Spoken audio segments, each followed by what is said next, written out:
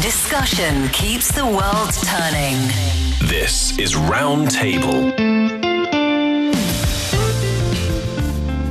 Green roads ahead. Do you know China just wrapped up the Global Sustainable Transport Forum in Beijing? Let's dive into the highlights and see what China and the world have in store for greener, more efficient travel. And from little bursts of joy to unforgettable tunes, we're here to share the happiness that brighten our week. Join us in Roundtable's Happy Place, coming to you live from Beijing. This is Roundtable. I'm Heyang. For today's program, I'm joined by Steve Hatherly and Yushun in the studio. First on today's show, Beijing just hosted the Global Sustainable Transport Forum 2024 from September the 25th to 26th. With newly released reports, big plans, and game-changing ideas on the table, the event brought global leaders together to tackle the future of eco-friendly transportation. But what does sustainable transport actually mean, and how does that impact our everyday lives? So, Yushun, your chance to take up explainer duty today. Okay, so according That to... looks good on a business card. Official explainer.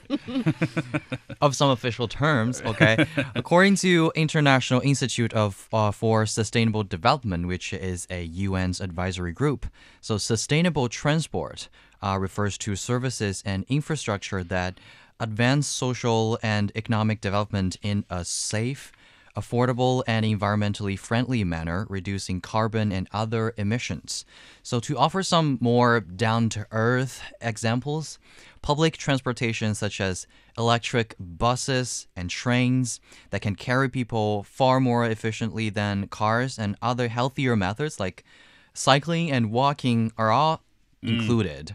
And one thing I think I would like to introduce is called BRT, Bus Rapid Transit. It is also included in the sustainable transportation, and it is kind of a public transportation system, I think, quite localized in China.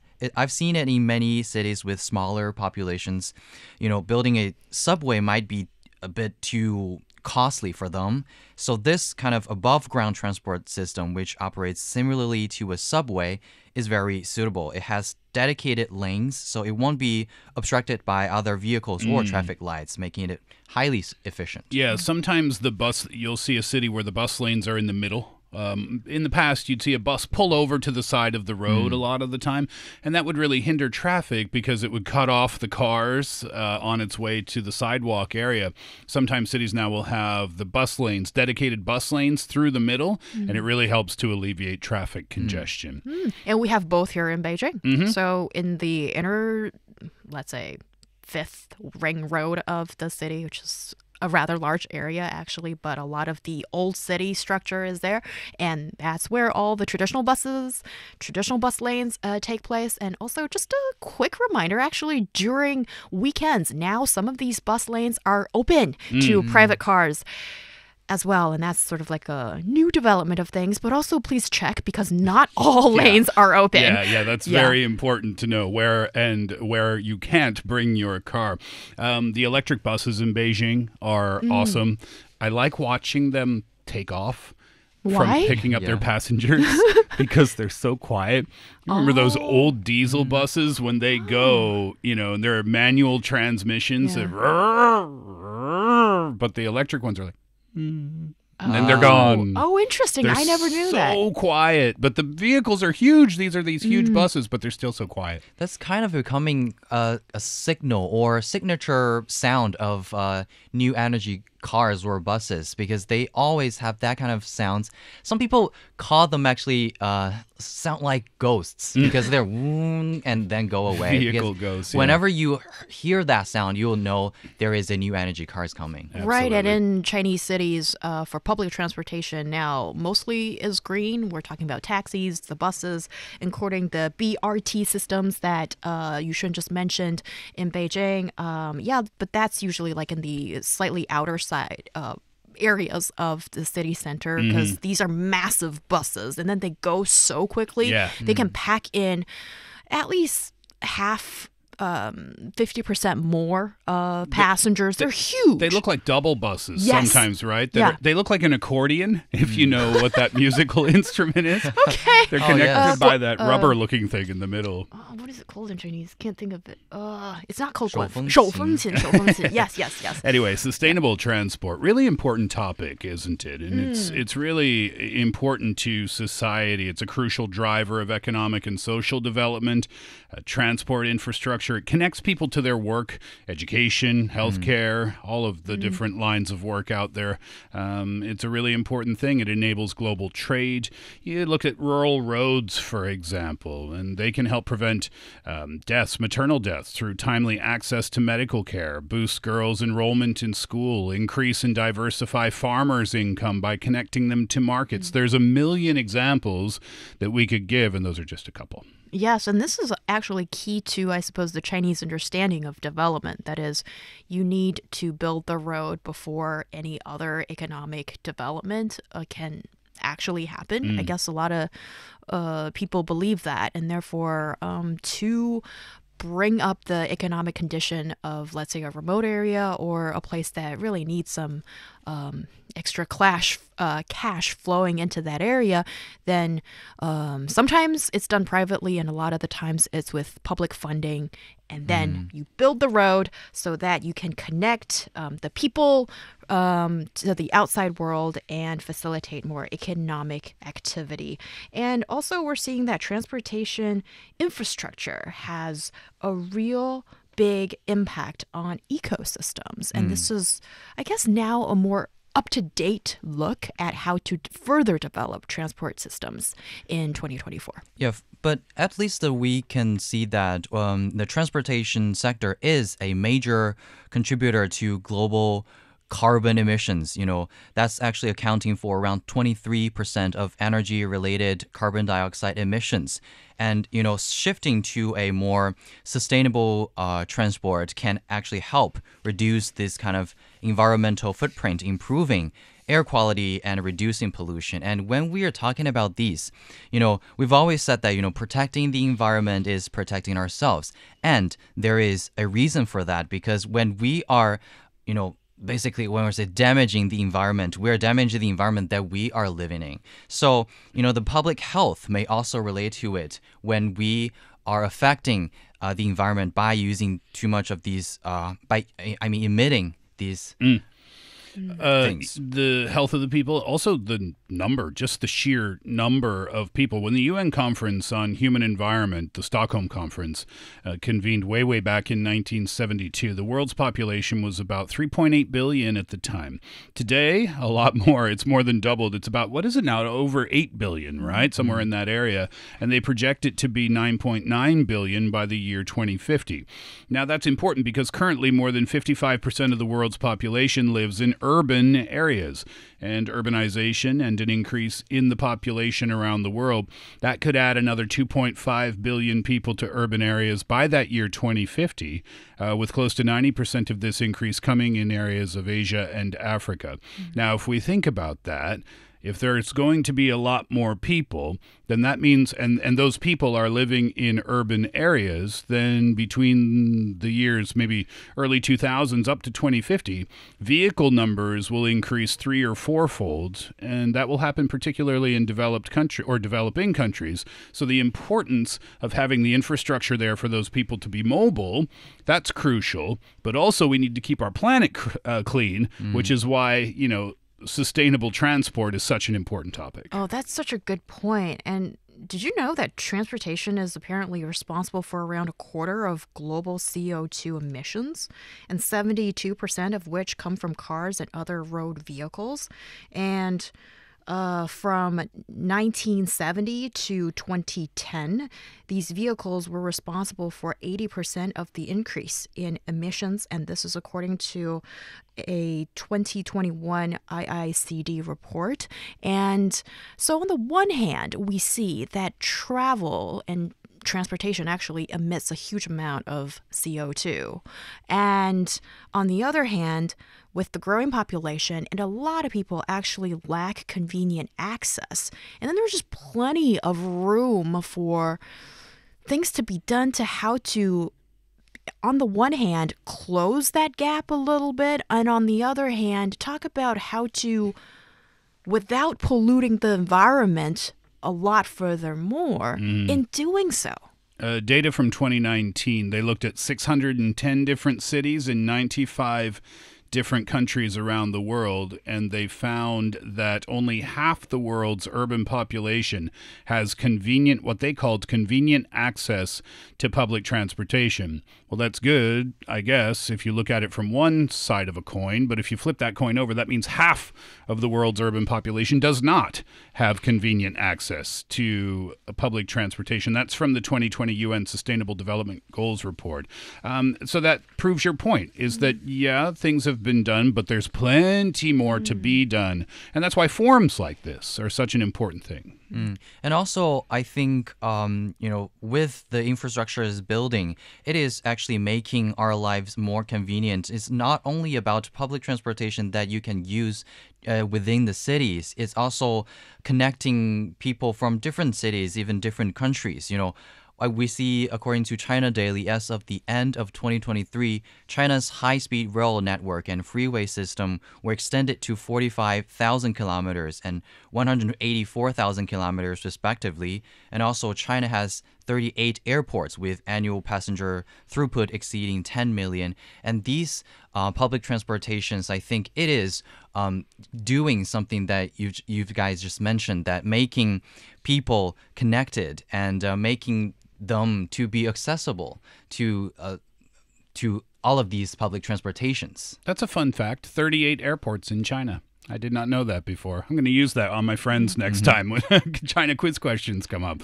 According to the 5-year plan, 2021 to 2025, China's 14th 5-year plan, the aim is for high-speed rail. You mentioned high-speed rail or rail here in the country, Yushun.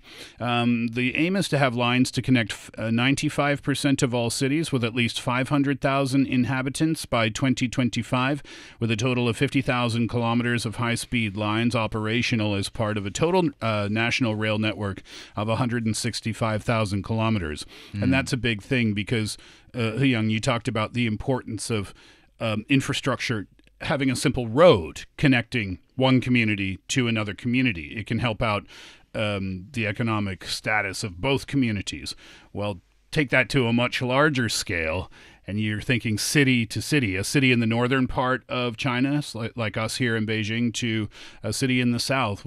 High-speed rail makes things a lot more efficient for passengers, but it makes things a lot more efficient in terms of the economy as well. Yes, and China certainly has placed sustainable travel and transport high on its agenda, committing extensive resources to it. And we've seen with the fast development of electric vehicles, and also essentially we're talking about electric battery development as well. And this is one area of fast growth in China, and it promises the Chinese people a greener future. Yeah, and China's being recognized internationally as well. Kim Young-tae is the Secretary General of the International Transport Forum.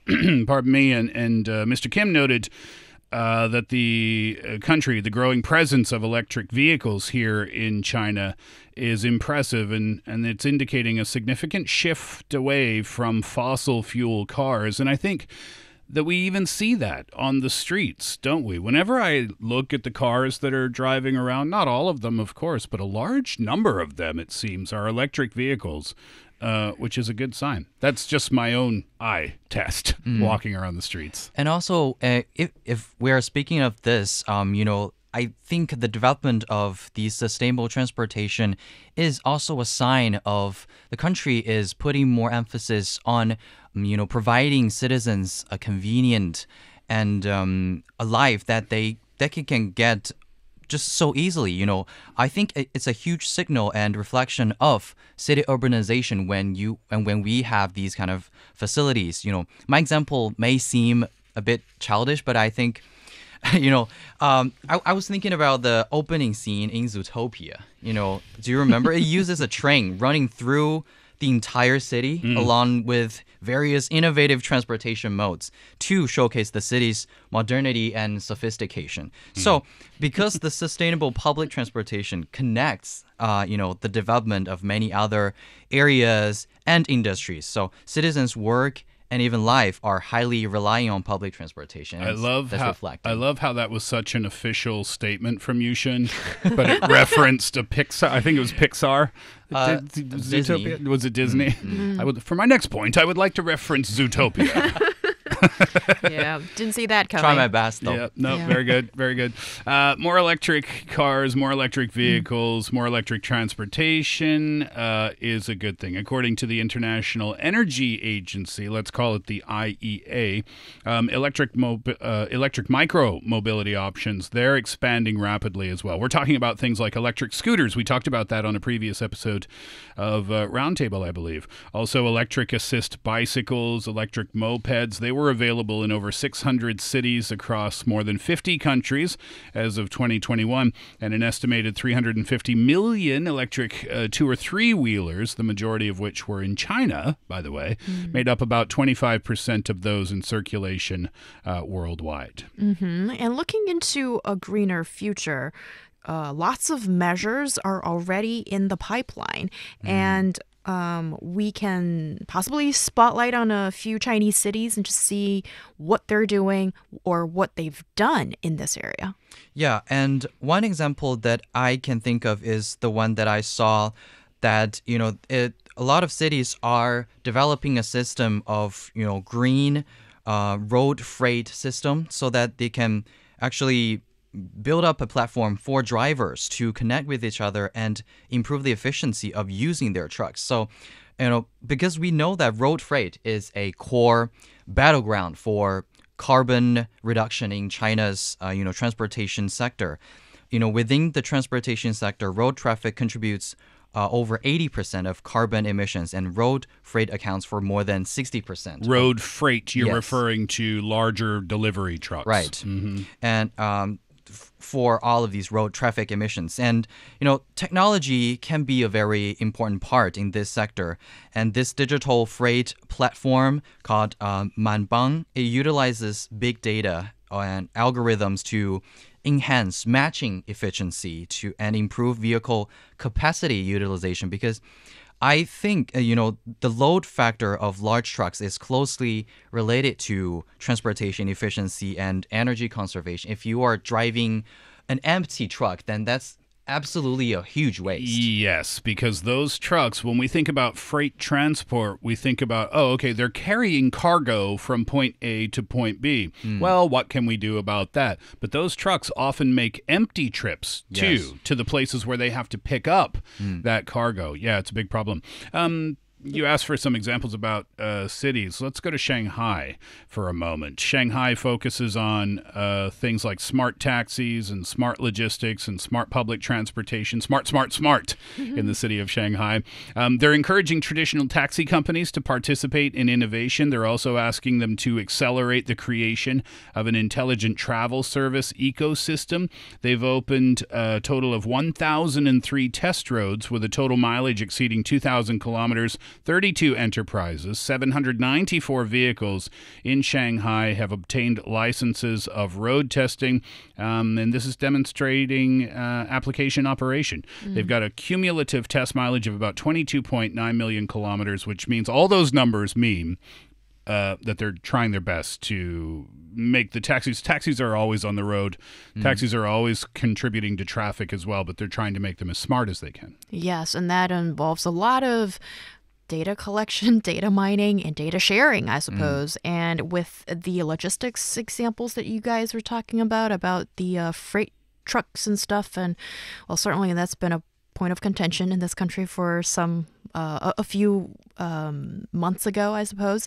And most people, I don't think we need to worry too much for the fact that drivers, because they don't want to lose money running around driving around an empty truck. So they'll find ways to fill that truck. But what's really important here is to find safe ways to secure the safety of the the driver, as well as the stuff that that person is carrying, as well as with all this data that's being presented, it's really useful to maybe in a faster and more efficient way to find the right cargo for those round trips to be filled.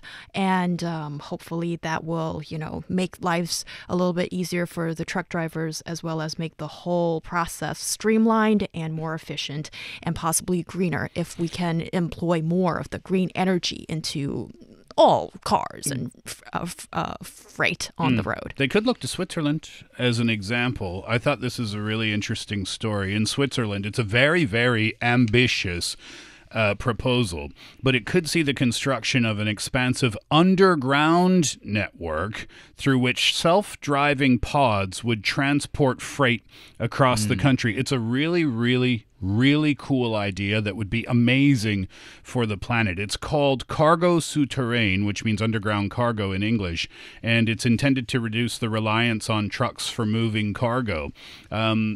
Trucks, to mention it again, the demand for freight transportation is growing around the world, but there's also a shortage of truck drivers worldwide as well. Then you've got high fuel prices, and that's made road transportation more expensive. And transporting freight by road accounts for about 6% of global carbon dioxide emissions. So, with this project, they're hoping they will reduce heavy traffic from Swiss roads by up to 40% because it will only be using renewable energy, and it will emit 80% less carbon dioxide per ton of cargo than transporting freight by road today. The goal is zero emission. They're having some bumps. I just checked before our chat today to see how the project was going, because that information was from CNN that I just gave you from 2023. They're still trying to figure out some of the finer details, like where the hubs will be. Some of them are planned to be in residential neighborhoods, so they're still squabbling about that a little bit. But that's such a unique idea, isn't it? Put the freight underground with these pods that don't take any energy, totally renewable energy sources, and the traffic, the reduction, the fossil fuel gasoline reduction, really, really good for the planet. So is it like underground? You still need to dig these tunnels out, right? Absolutely, yeah. So if they build it, the network is going to stretch about 500 kilometers from Geneva in the west of Switzerland to an area called St. Gallen in the northeast. They're hoping it can be completed by 2045. The goal for the first 70-kilometer section is 2032. But like I said, they're fighting a little bit about hub locations right now. But it's not like they've canceled the project. They're still planning on going forward with it. Yeah, speaking of, transporting cargoes and goods, I think when we're talking about these, having a sustainable transportation system, connecting one country to another is also need to be included. So we saw China has fostered global cooperation in sustainable transportation by means such as signing multiple bilateral agreements on international road and air transportation, as well as building railways abroad. When I was, on a business trip to Xinjiang Uyghur Autonomous Region, I saw the China-Europe Railway Express, which connects many neighboring countries. These trains carry goods from various countries, facilitating, I think, a very smooth trade between different regions. And I believe this not only promotes the infrastructure development of, these various areas, but also strengthens the friendship between countries while, mutually boosting economic growth. I definitely enjoy that idea, and I think it's really important to have these kind of connections with the countries around us. And also, what do you see as ways to promote sustainable transport to benefit the people here as well as benefit the world? I think we can look to Abdul Aleem Khan for an answer here, the Federal Minister of Pakistan's Communications, Privatization and Board of Investment. Mr. Khan emphasized the need for improved connectivity between urban and rural areas, particularly in developing countries like in Pakistan, for example, where they have an inadequate rural road system, and that hinders economic development and it exacerbates inequality. So, yeah, that would be a perfect example. Improved connectivity between urban and not just rural to rural, but rural to urban areas too.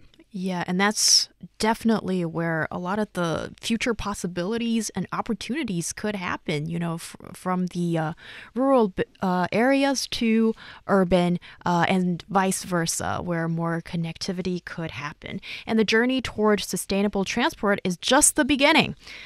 And the innovations and, let's say, measures today that we talked about are testament to what's achievable when nations unite for a common cause.